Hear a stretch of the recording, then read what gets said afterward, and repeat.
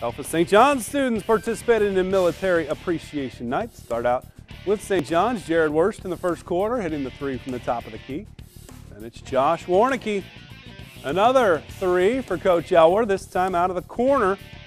Blue Jays, when they're hitting their threes at the Vatican, they're tough to stop. More from St. John's. Owen Rohde gets it down low and puts it in. Coldwater fighting back. Dylan Tovey, the quarterback.